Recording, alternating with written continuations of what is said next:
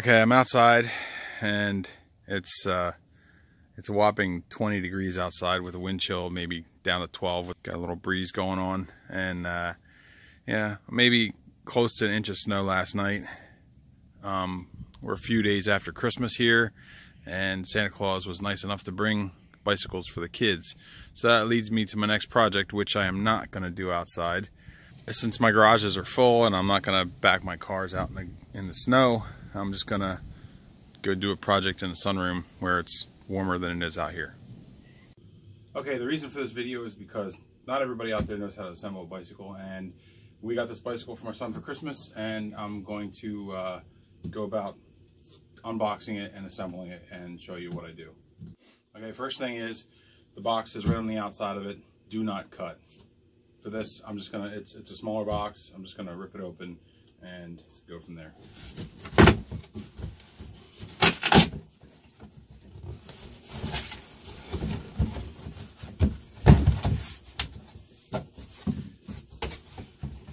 Okay. Alright, this is what the box looks like. Open. So I'm going to pull it out. Okay, to remove the bicycle,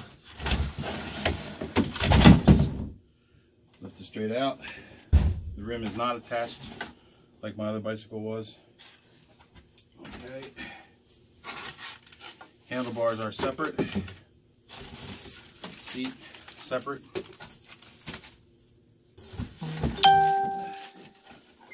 Pedals separate.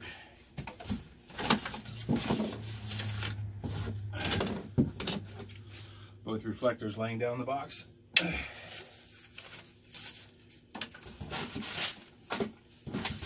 Alright, that's everything out of the box. So, move the box out of the way. And I have a larger piece of cardboard from where I put the other bike together. So I'll just put this on the floor for a second. Alright.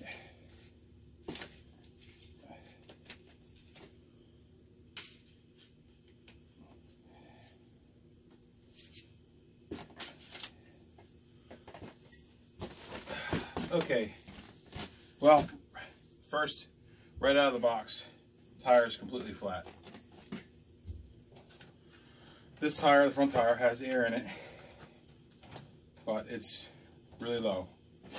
So we'll address that. Second thing is, pedals freely, but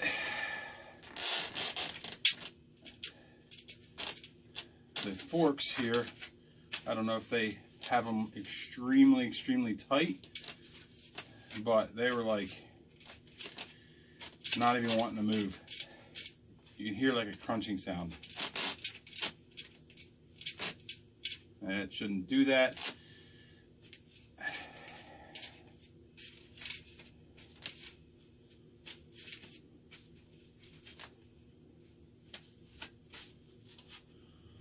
So, after turning them for a little bit, the sound seems to have gone away and they move freely.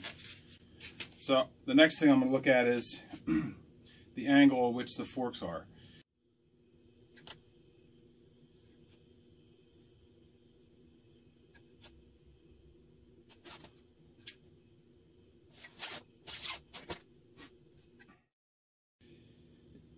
No matter how I look at them, they seem to have the same kind of curve to them.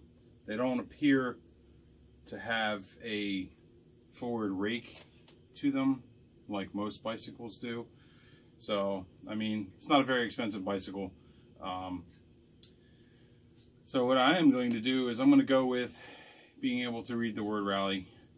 So that's how I'm going to assemble the bike.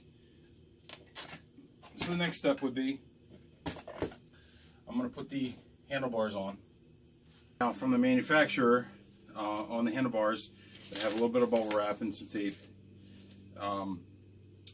There's the headset nut. Okay, you're going to want to, it's a 15 millimeter on this. The headset nut, you're going to want to loosen this so that way you can rotate the neck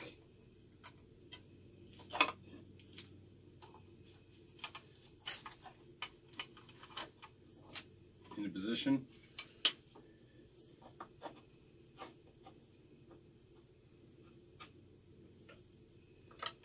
Okay. Now, I've rotated it so the handlebars are more or less straight up and down. Okay.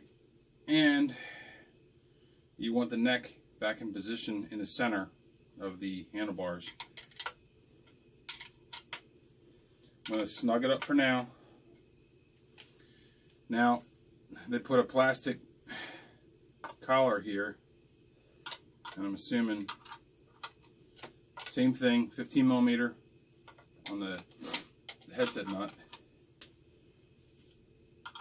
You loosen it, because I have that plastic collar holding that in place. That plastic collar, I guess from the factory they wedged it on there. So you just want to stick that with the wedge on the neck. You want that loose enough that you can get this down in your inside your neck. So I'm going to finger tight, get it to an approximate position that I could see that it would be a good position for, you know, height off of the top of the neck here. So I'm going to tighten it up.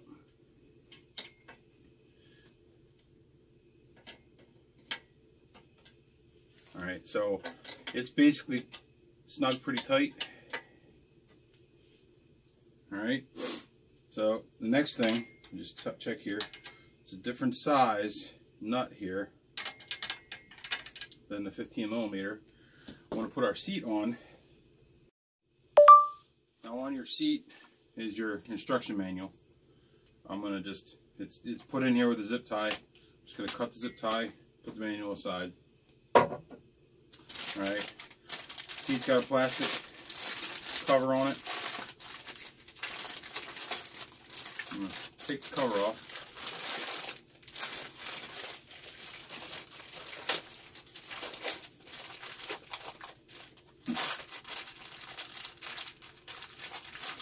It's like the, from the factory, the cover is actually manufactured as part of the seat.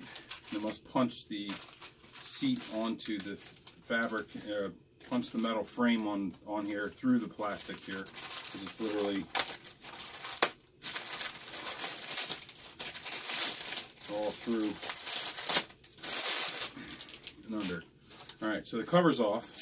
Alright, now we're going to slide the seat in. Make sure the height, alright, and here it is here. I could use a crescent wrench to do this, but I hate using crescent wrenches. I just, you know, chance of marking or slipping or whatever to scratch the paint, so I'd much rather use a socket and a ratchet. And on here, this is a 13mm, so it's 15mm for the neck bolts, and it's to tighten up the seat here. It's a 13mm.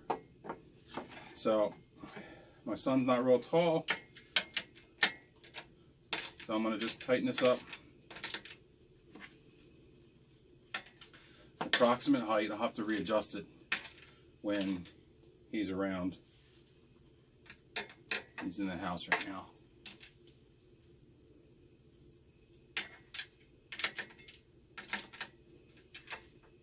Make sure when you put your seat in that it's straight in line with the frame.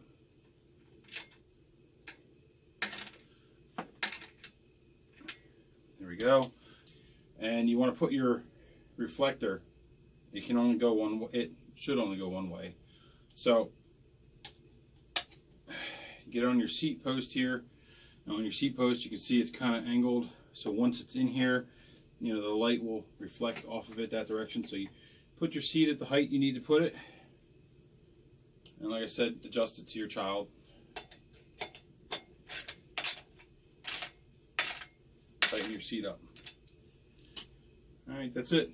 Now the seat's on, okay, and the handlebars are on, and they put this plastic thing in here to keep it from punching holes through the cardboard box, and you know, possibly to keep from marking up your floor in your house. That's why I use a piece of cardboard, whether it's a cardboard from something else or the actual box when you got the bicycle.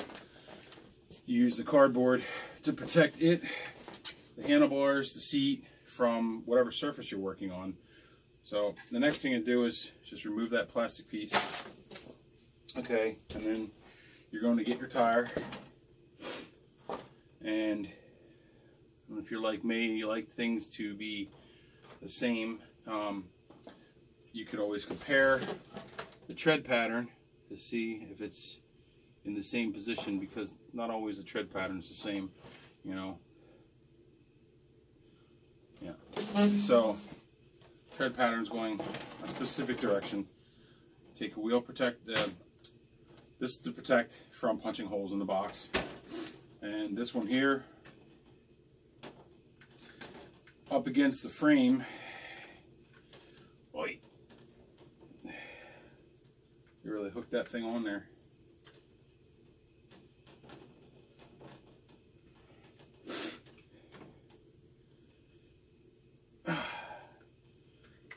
Okay, so there's a, it's hard to see with black, but there's a hook that goes in this eyelet here on the front forks. This piece was in between the frame to protect the frame from getting scratched up, but it was caught on that little hook, and that's why I was trying to pull it off. So grab your little display thingy here and just curl it out from the tire. Alright, get your tire direction if you want. I mean, the rim's identical whether you turn it side to side. The only reason I'm just comparing, I'm comparing with the rear tire just to see that it's going the same direction. Now, loosen your nuts on the axle. Move those little hooks. A little closer to the camera here.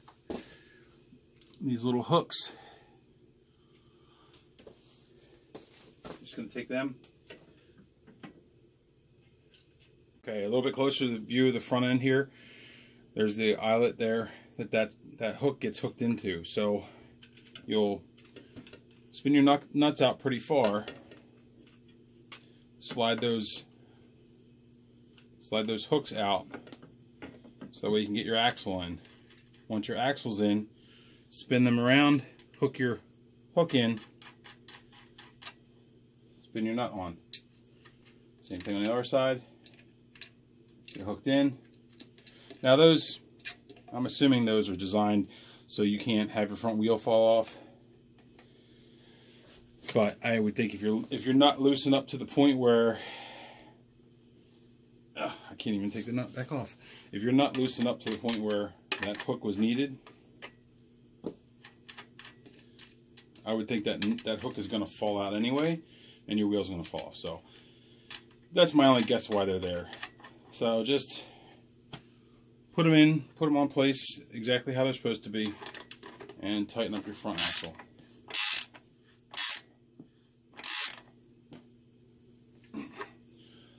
Get them nice and tight. I would assume like 50 pounds of force is enough.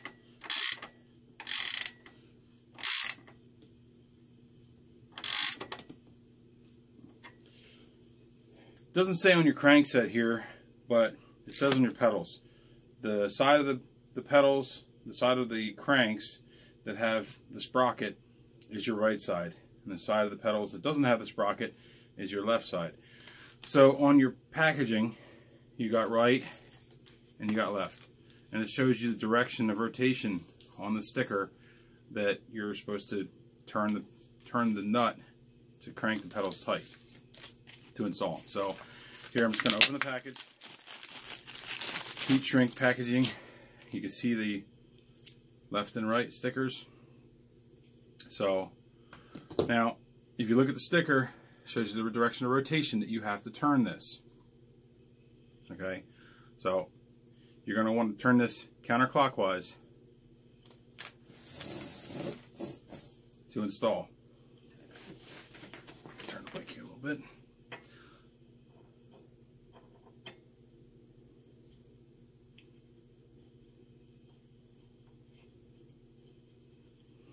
Okay. They have lubrication. You can see it on my fingers. There's oil on these, I guess, to preserve, to keep it from rusting. Same thing here. You can use your crescent wrench. This actually has the room.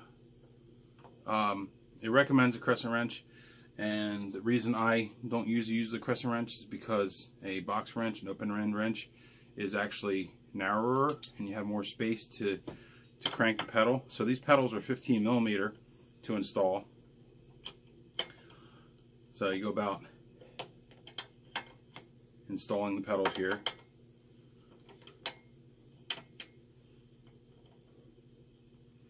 Okay, now when you get to the point of getting tight on the pedal here, now you're gonna, if you're cranking with the direction of the pedal, you're gonna want to take and actually crank on it like this, where you're not out here, you're not out with the pedal where you're actually bringing the arm like the leverage.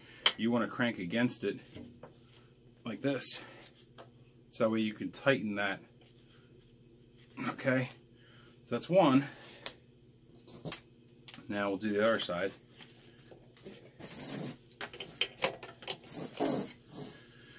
Alright, now on this one, the rotation, directional rotation is clockwise. So now we're going to just take and install the pedal threaded in clockwise.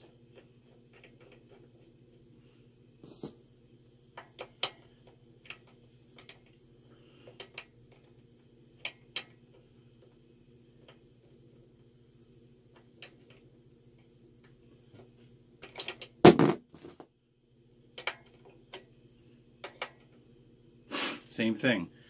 Tighten the pedal. Don't be out here trying to tighten it.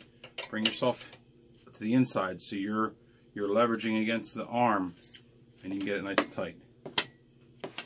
Okay. So now the pedals are on. It's nice and tight. So we're near and done. I'm gonna do a couple checks on this, but one of the first things I want to do is put air in the tires, because completely flat and has a little bit of air.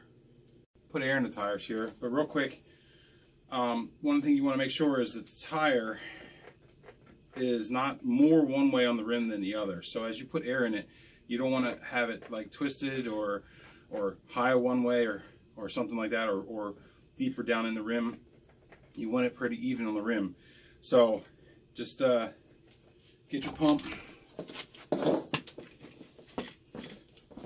This tire is like completely flat, so I'm going to pinch the tire to hold the valve stem down. And you want your valve stem straight down. You don't want it angled one way or the other, because that'll eventually cut into the valve stem and give you a flat tire. So you want it perfectly straight. And like I said, give it a pinch to hold it down, so that way you can get your tire valve on it.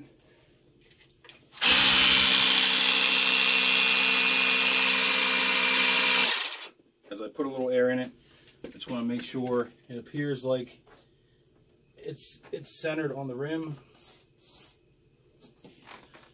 If I had the bike the other way and I was filling these tires, it would put pressure on the tire, which would push it further into the rim. So when you would put air in the tires, it would develop a wobble. Like as the tire is going around, it would wobble this way. So it would make for a rougher ride for when you're riding a bicycle. So you just want to put, these tires recommend 35 PSI. I think that's max. My kids are pretty light, so I don't think I'm going to go 35.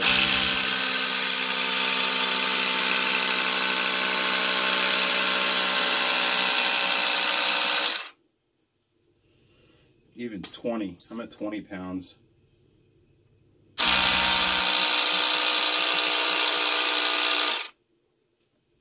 I'll give it 25.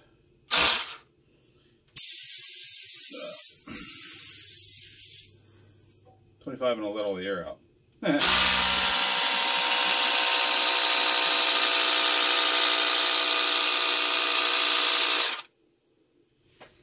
Alright, there's 25 pounds, 2 hands. Pull the valve stem off, pull it off the valve stem, and put the cap on. Pull it back to the second tire. Same thing here. Hold the valve stem kind of straight. Pinch it so you can get it on if you have to. If the tire is really that flat.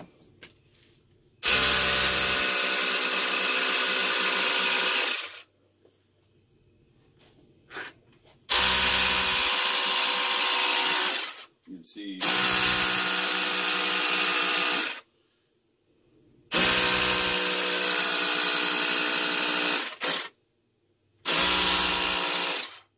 £25. So that's what I got. 25. That feels good. All right.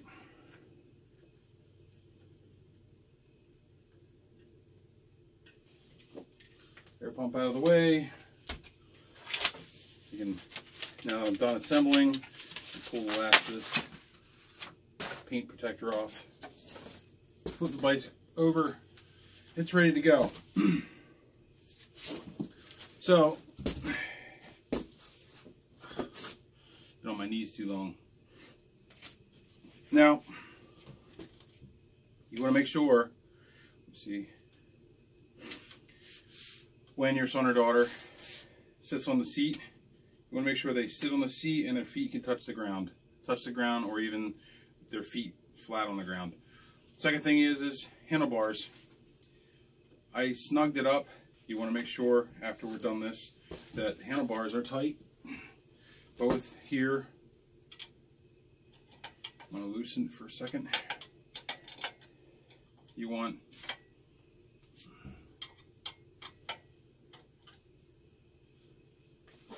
okay. I'm putting them more or less straight up and down. You want to adjust it for a comfortable reach.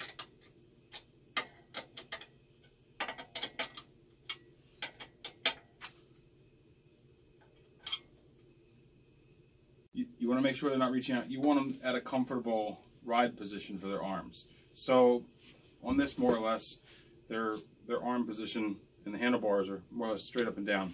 Okay, so the last thing to put on to complete this bike project is the front reflector.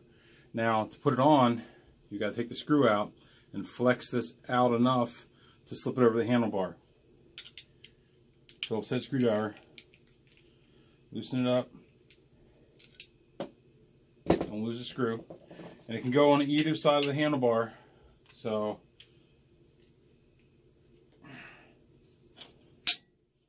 alright. Once you've got that in place,